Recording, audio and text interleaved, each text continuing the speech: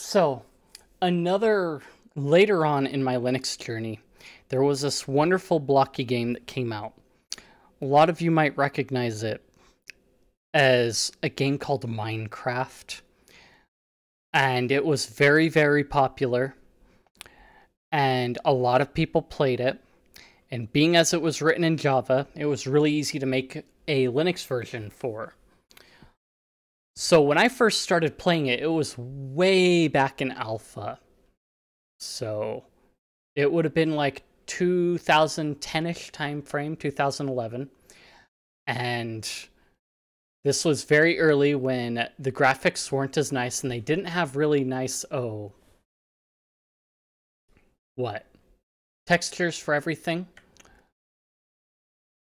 And it was really cool. It was really popular. It's fell out a little bit and then it came back because of YouTube. It's safe for YouTube, obviously, because, you know, all the YouTubers have to do their Minecraft thing. And because it's safe and it will keep their monetization. Oh, Minecraft was a different beast than what it is now. It was somewhat like chunkier, but at the same time, a lot of people played it.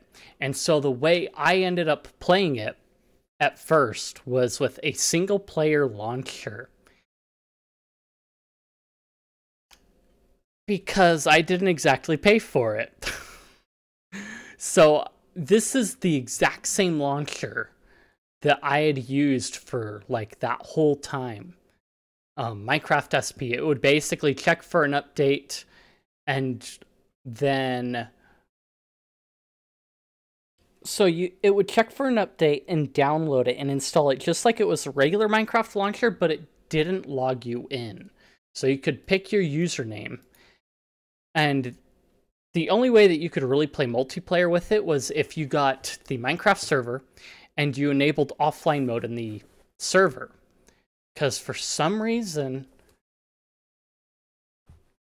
Notch decided that it was okay to not need to authenticate Minecraft with the servers to make sure that you're logged into a real account if you really wanted to.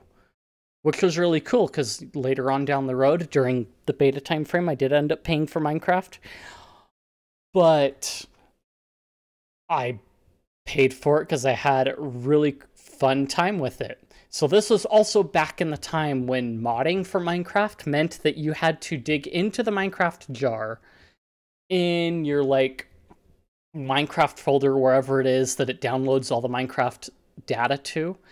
And you had to, like, manually replace, like, different portions of it in order to get it to work. So that's how I got things like Plastic Craft to work, which I think has not been updated for almost a decade.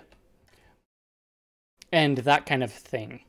So it's also how you had to install your texture packs if you wanted to switch out texture packs as you directly overwrite the Minecraft jar. And so it was sometimes easier to just like back up your Minecraft jar and have a vanilla one so that you could like replace it later and mess around with it. But again, this is before they had the profiles thing and everything else as well in the launcher.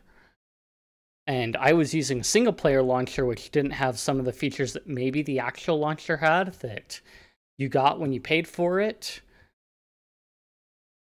But this is how I played Minecraft for quite a while. And that would include like adding turret mods and things like that. And this is how I had actually gotten even cousins and friends into Minecraft, was giving them this launcher. And then it took off from there. And so simply by installing the simple launcher, you could have a cool experience. I don't think it works anymore, but maybe it does.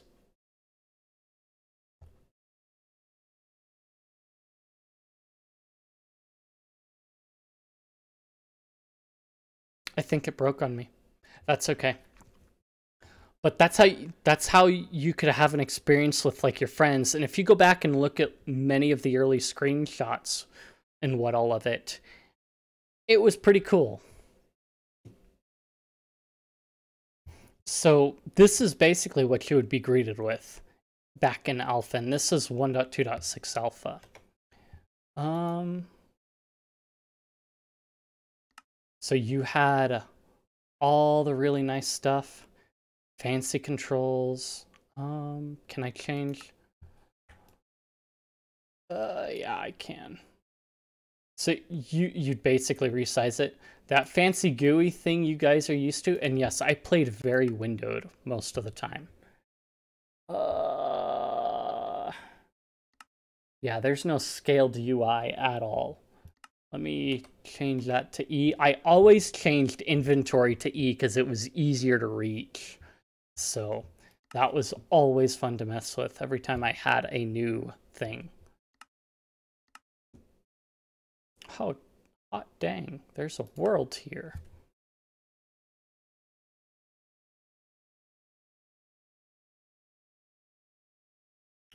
So yeah, this is what the world of Minecraft looked like. And I remember spending countless hours digging holes and stuff like that. Come on, buddy. It's got to load all the terrain. And I mean, if you... Come on. You can do it.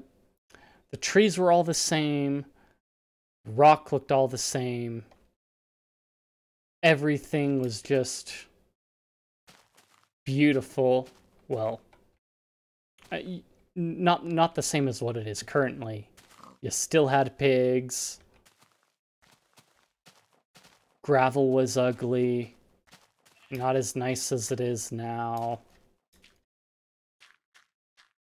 It was very sand-like in the generation.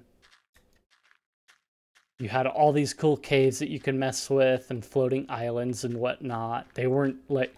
The map generation was very, very interesting.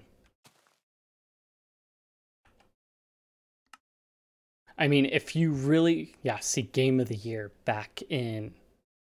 Way back when.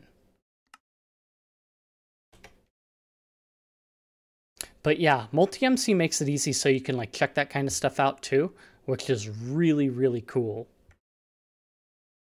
Why do I keep going back to that? But yeah, I had that on an external hard drive so I could take it to school with me and play it wherever I went to, basically.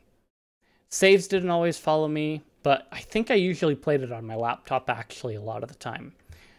Of course, modding's gotten better over the last little while with Forge and everything else to make mod loading much, much easier. But the other thing that we had at the time too was because Minecraft was based on Java. Oh, somebody had to come along and make something that would run a bit better. And this actually ran better on my hardware at the time as well than Minecraft did somewhat. And that was Minetest, which was basically a clone of Minecraft, but open source, written in C++. And it's still, again, still updated to this day. And it's got modding built into it with Lua, and I even did my own, I think. Give me a second, I'll look for it. Okay, so I had built a weapons mod for Minetest. So I don't think I ever really put it up, but you had bats made of different things. Let's see, baseball bat made of wood, bronze bat, diamond, gold club, mace bat. Because it actually had a larger variety of ores in Minetest than, Minecraft had. So let me open the stone bat here. It's really, really tiny, but... So the modding for it, again, used Lua scripts. So I had basically figured out Lua just enough to make the mods work. So I could put together all the data for the bats and how to craft it as well. So stealing it's across the board. And of course, this was like your 3x3 crafting array in Minetest because you didn't build a workbench. you basically had access to you have access to 3x3 crafting in Minetest right off the bat. And so that's basically what I did, is used that. So depending on what you're looking for, I mean, Minecraft of course has like quite the number of extensive mods, but Minetest kind of had that modding before and it was easier, but it never really had the community backing of it to make it take off like Minecraft did per se. But all the mods you can install straight from Minetest as well. So that's basically how I did my voxel gaming back in the day when it came out, because I was using Linux as a daily driver when Minecraft came out, and it was really cool to see Minetest work, and it had multiplayer then too, which was really interesting. But yeah, that's basically Minecraft and Minetest. If you enjoyed the video, be sure to leave a like, comment, subscribe, share the video. Algorithm really seems to like that, and it actually helps it get directly out to more people.